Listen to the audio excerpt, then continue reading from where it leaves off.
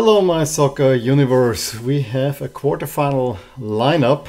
Not quite yet the matches because the draw is happening tomorrow, but we know the teams that are in the quarterfinals. And I think that's probably the most exciting thing coming out of this Champions League week. Because let's be honest, all the matches were not that exciting. And even the one where it was really tight, it was not an exciting match because it ended with a 0-0 draw.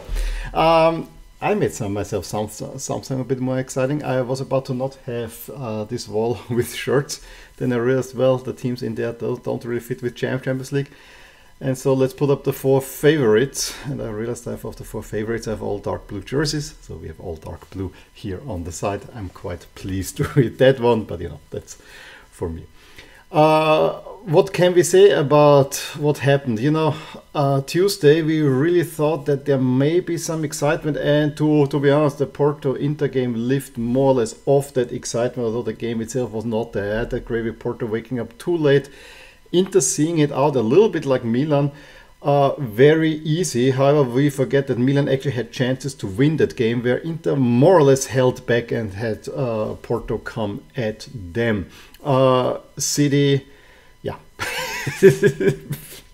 Erling Haaland scoring 5, running completely riot over Leipzig, and what is it with Bundesliga teams losing heavily to Pep Guardiola teams, like Leverkusen did back in the day when Lionel Messi scored 5 goals in the Champions League round. So yeah, that was one that I didn't see coming on the other side. I think I can a little bit understand, because at halftime the game was done. Leipzig were not up for it anymore. Concentrate on the Bundesliga, get out of there. Surely you cannot lose by 7.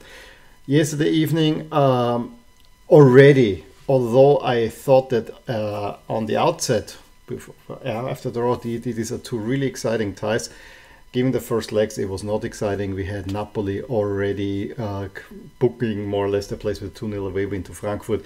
They doubled up Osimhen, showing his athletic prowess, and I think we're gonna hear about this guy a whole lot more. He's gonna be a star in the European game. The Real Madrid Liverpool was also not that great.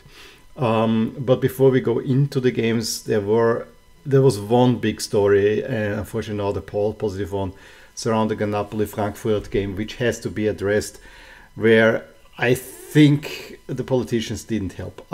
It was based on the clashes that happened in Frankfurt between the two fan groups, and for that you gotta know that Frankfurt is twinned with Atalanta, so that makes them already go against Napoli for sure. And I think there were Red Star fans also involved in there somewhere. I actually would like to have a diagram of fan bases and ultra groups that are twinned, kind of to really foresee this a little bit more. I knew about the Frankfurt-Atalanta group, but I didn't think it will escalate that much. So there were already some scuffles in Frankfurt with Italians and German fans. That's how it's portrayed in the media. As I said, there might be mixtures in there getting against each other. Because of this, the Neapolitan government decided, no, we're not going to have any Frankfurt fans there. Frankfurt, of course, appealed, and then this was overturned. However, the Neapolitan government went and I think, or it was the Minister of the Interior, whatever. The politician said, now we're going to uphold this, and in the end, Frankfurt said, it's so close, we are waiving this for the tickets. We don't our rights for the tickets, but this needs to be addressed. And then even Ceferin spoke up and said, this cannot be, if we cannot have away fans because of the government, then the game will not be played there. And I think so far so good. At this point, I think Frankfurt actually won the court of public opinion, because just because hooligans or ultra groups, rival ultra groups want to fight, it will not stop them if there are no tickets given out, because they still can travel. And that's exactly what happened. We had already on the day before, Frankfurt fans reported that they have been sidelined by Napoli fans and kind of threatened and all that kind of stuff. but it really exploded then just in the run-up to the game, when ultra groups from Frankfurt and from Atalanta laid waste to kind of the inner city, putting a police car on fire, and so on and so forth. As I said, what I do not like is that mostly in the media this is portrayed as German fans going in there. This twinning aspect is the one thing that is overlooked. That is what has to be clearly looked at. Those people are out for trouble, and they are not fans of the team. They are ultras that wanna actually look for a fight. That's how I personally see it, and they would have been there whether they have tickets or not. In the stadium, then it was relatively quiet. But I think this is one of those things where even if UEFA, and probably UEFA will not do anything because nothing happened in the stadium, but this is an aspect of the game that needs to be looked at much closer and a little bit more in detail. I also think it didn't help that Atalanta just played that weekend in Naples. So, you know, twinning, that's where I wanna get and I really wanna you know, of course I don't wanna see this, but I think it's in a way fascinating and very interesting to look at and to see all those dynamics. And I did not do a deep dive, but this needs to be reported a lot more properly and not just say those are subhumans that are just out of right. There is more behind it, for sure. Okay, let's talk about the games. You know, I really cannot talk all much except for the one thing. Leipzig. City were completely dominant from the beginning. However, it has to be said that the first two goals and then another action, the referee was definitely not for Leipzig. The penalty that gave City the lead through Haaland was such a ridiculous penalty where, yes, it probably touches Hendrik's arm, but he is not seeing his B, he's jumping. Of course you have the hands out because this is the natural position. I want that this is revised. It cannot be, yes, you could be, but if you have a natural movement, yes, the arm gets, this is not an increasing of the body surface, an increasing of body surface. If you see a shot, you block it and you make yourself bigger. That's what it is. Not in a jumping motion. This is that they have got this so wrong. This needs to be addressed. I'm literally tiny, especially if you are jumping and from behind. No one in their right mind is thinking about doing this to block a shot. And what's even more is, it brushes the arm. The ball doesn't even change direction. It was so hard to see, and then he gives a penalty. This was never a penalty. Yes, by the letter of the law, this is probably all right. This is where it's gone wrong. So, Haaland, the first one. The second one, it could definitely be argued that in the build-up to the second goal, that Haaland first fouls the goalkeeper. It goes out and then comes back via De Bruyne to Haaland. De Bruyne takes a shot, goes off the crossbar, Haaland heads it in. But there was a little contact in there. I think it's probably alright to let it go, but I think other referees would have called the play dead there too. So just wanted to have that mentioned. And then when Ederson comes out, no foul given. You know, it all didn't go well. When Haaland then makes it 3 just before for the half, the game was done and dusted. Yes, you cannot allow yourself to run into such a destruction. But Gündogan and Haaland, two more. I mean, it was 6-0 in the 57th already. And then very late on, De Bruyne gets his goal as well. Of course, everyone celebrated Haaland. It was probably a little bit funny that he was taken off before the end of the game. I think in the 63rd, you know, 6 minutes, 5 goals. How many could he have scored? On the other side, you know, the game was dead. Save him. I think that was all fine. Porto Inter. That was the game that of all the games that I was actually most up for. Beautiful jersey matchup. Those yellow Inter jerseys actually look quite the part, I gotta say. However, Inter just kept it tight and Porto didn't have the means. Yes, there was Uribe trying twice with some great shots, you know, from the second row. to get a shot on goal. But I think if there was a team that had even a teeny bit more chances, it was more Inter than it was Porto.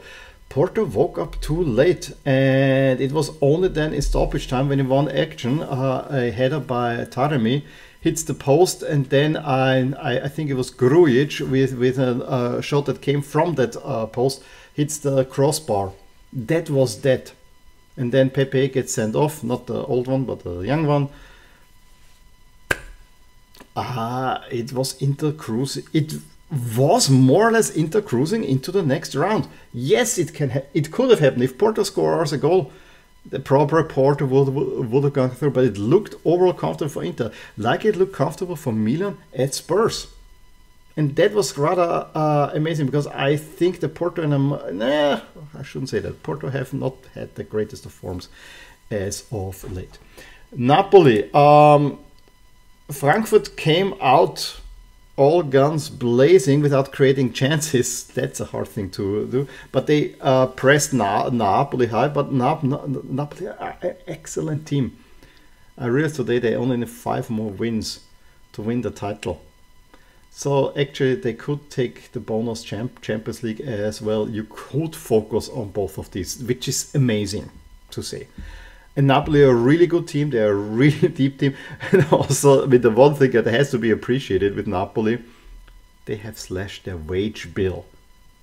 And are among the best teams in Europe at the moment. As I said, Frankfurt did what they had to do. They didn't create any chances. And once Napoli got it settled down and passed themselves through the press, they could also then create chances. And then probably the moment of the evening, if not of the last 2 evenings, I think this to me was my favorite goal when Politano cross. It's probably too high, but Osimhen jumps and he stands in the air like Michael Jordan.